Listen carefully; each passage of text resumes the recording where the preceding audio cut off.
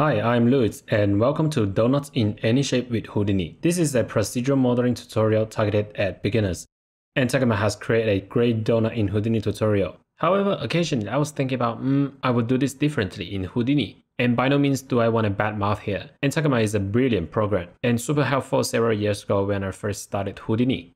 But Morris is fine with another one, so here's my version. Procedural donut in any shape. Big shout out to Morris. Okay, let's dive into Houdini. First, we will need to create a font node as our starting point. A bold font like Sego UI Black Regular can be a really good option to make donuts. Then we'll need to rotate the letters so it lies down on the floor. You can hold down the middle mouse button while hovering over the parameters to quickly change values.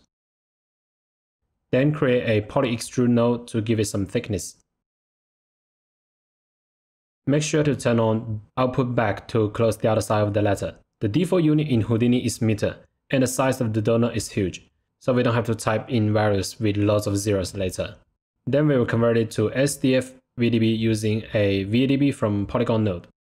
Voxel size set to 0.01, so the shape can be maintained a bit better with higher resolution. Then create a VDB smooth node to smooth out the shape. Radius at 3 and iterations at 7, but it gets slightly smaller after smoothing the SDF values. So we need to expand the shape with a VDB reshapes SDF node. We don't need to change the parameters because the default value is exactly what we need. Finally, we convert it back to polygons with a convert VDB node.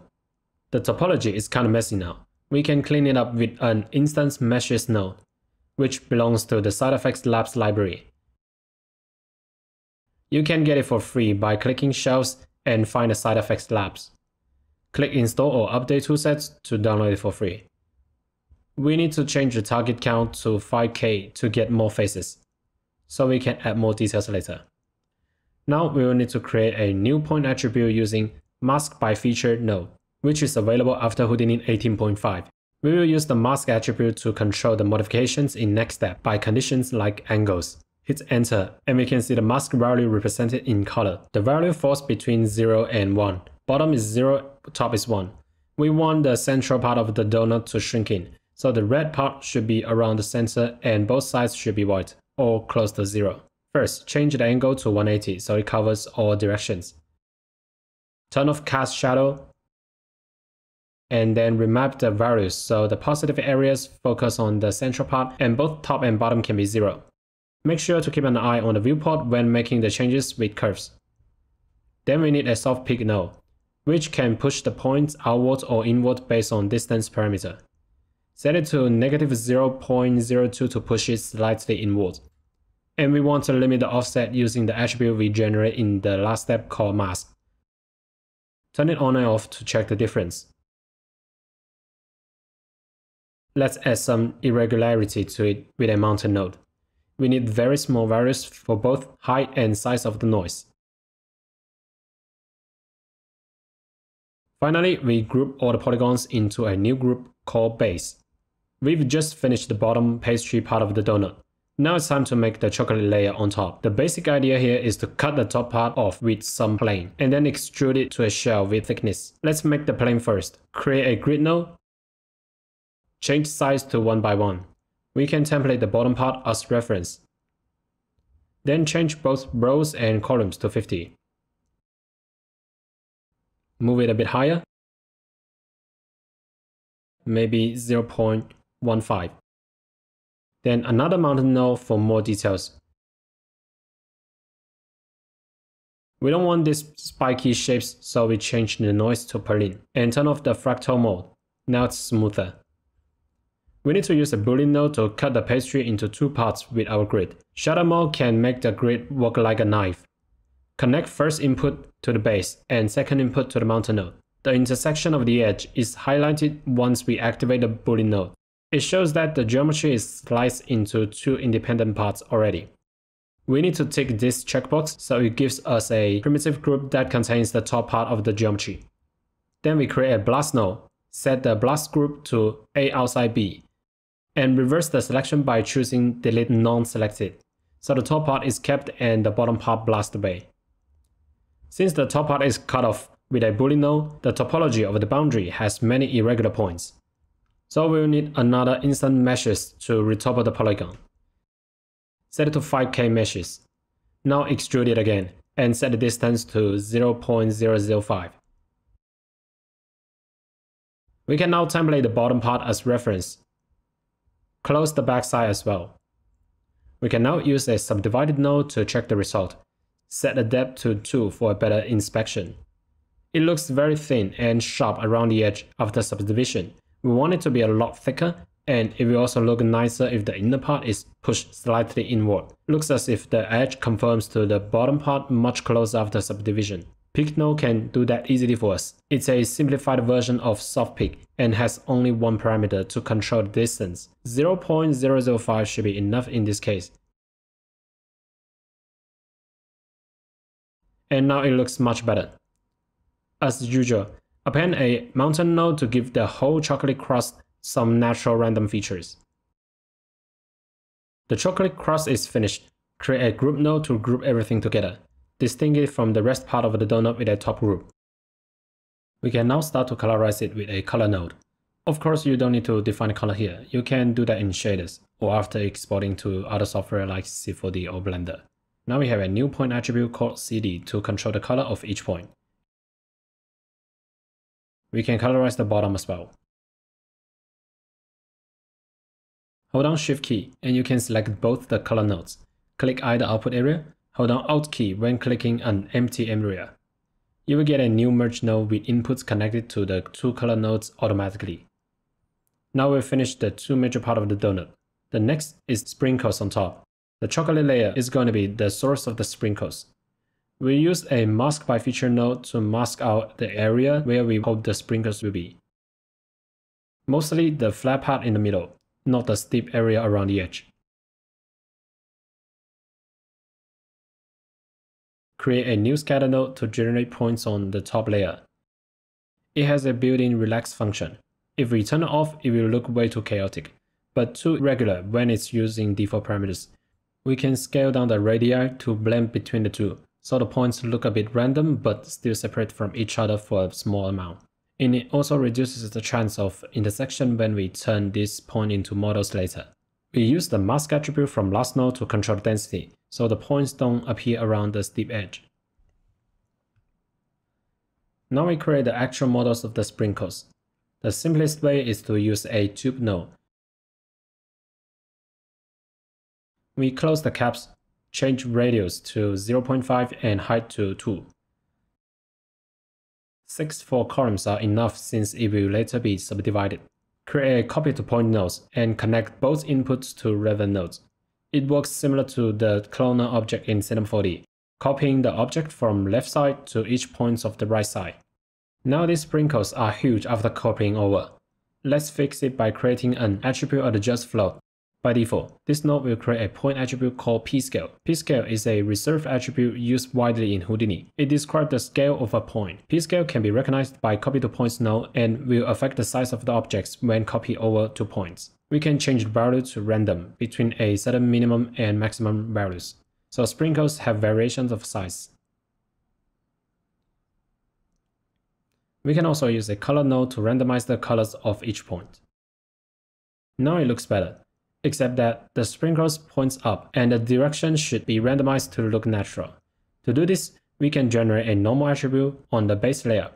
By default, the normals are on vertex layer, but it needs to be on point level to be recognized by copy to points node and control the direction. Change the normal to points. We can see that normals are on points layer now. Click the Display Normal button to reveal the direction of point normals in the viewport. Activate the Copy to Points. We can see that all sprinkles conform to the surface of the bottom layer, but still, it looks like they all face towards the z-axis. We need another vector attribute called Up to change that. Let's create a new attribute Adjust Vector node. Change the name to Up and randomize the value. Now it's more natural than before, but still not enough. You can feel that they all face towards some certain direction. It's because the random values lie between 0 and 1 by default for both x, y, and z axis. And if we change the range to 0 center values, The elements will have negative values for all three axes, and it's truly randomized this time. Can it be pushed further? Yes. All the sprinkles are straight now. It would be a lot better if sprinkles can be bended randomly as well. We'll use a very different method to achieve this. First, let's create a line node. It has 2 points by default. Let's change point count to 3, so we get another point in the middle. Connect it to copy to points node. Remember that bottom layer we see in the viewport is actually just a template node. Now we create a point jitter node. The only purpose of this node is to randomize the positions of all points. If we change the scale to a small value, these little sticks will have a random bend to them. Add a resample node. Turn off the maximum segment length and set the segment to 3. This will make subdivision better when we convert it to polygons later. Polywire is the node that's going to solidify these lines. And we can check the look of these sprinkles with a subdivision node. Once satisfied, group all the sprinkles together and merge it with the chocolate and bottom layer we made before. The last element to make is the sugar lines on top. First, find an empty area. Create a line node. Make the direction to z-axis. We need a few more points to get this zigzag pattern. Using a new node called group by range. Change group to point level and select every other point. We can check the status of these points in the spreadsheet. Now make a transform node.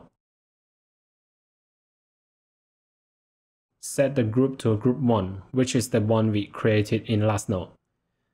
Set the translate to 1 in the x-axis, so we move all our selected points to the right by 1 unit. We need to add a match size node to move the whole structure to the origin of the world, and then resample these lines to add more points.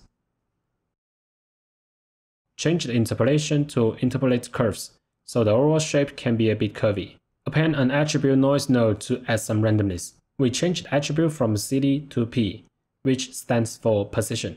Range set to 0 center values. Make the amplitude smaller. Also use Perlin noise with smaller element size.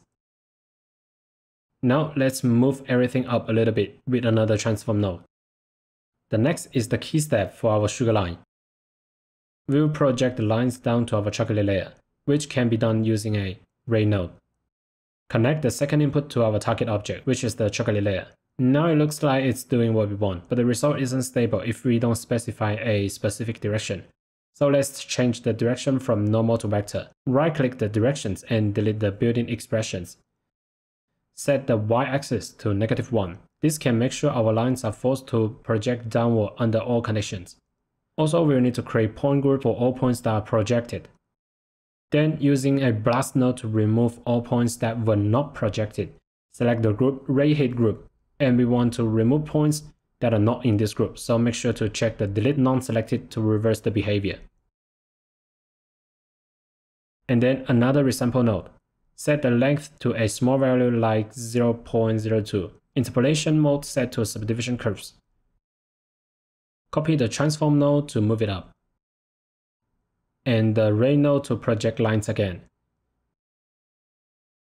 Here we can change the lift to some very small negative distance, so all the points will move up a little bit rather than perfectly lying on the surface. It will make the sugar line more realistic.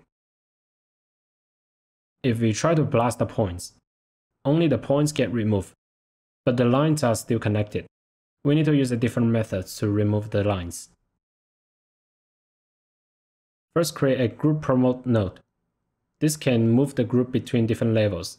We select the group just created and move it to edge level. Edge is a special level that you don't see in the spreadsheet, but you can see the selection in the viewport. All the lines related to the ray head group are highlighted in orange. Check this option to exclude the parts that don't have both ends in the point group. Now add a dissolve node. Select the same name edge group and reverse the selection in the operation. All the floating parts are now removed. We can then use a polywire node to convert the lines into polygons. But the radius is uniform, which can be changed using attribute noise node to affect p-scale. Type set to float and change the name to p-scale. range should be min-max values, with some numbers I found earlier when making the tutorial.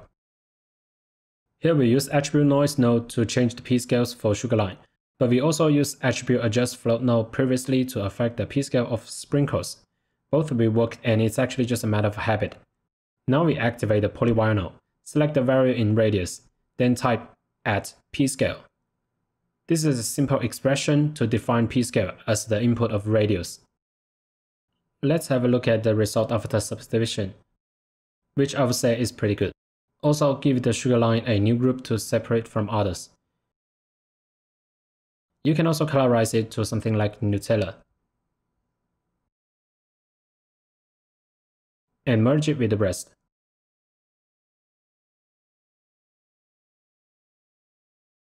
That's all about the creation of a procedural donut. If we change the input to some other letters, we should get a donut in any shape as input. You can also use a stroke node to paint other shapes, and it should all work properly. Alright, I hope you can learn something in this tutorial. If you find it useful, please subscribe and like this video, and I will see you in the next one.